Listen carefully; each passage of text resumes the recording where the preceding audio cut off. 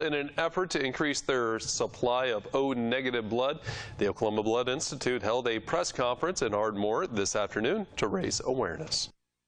Without these people, I wouldn't be here today.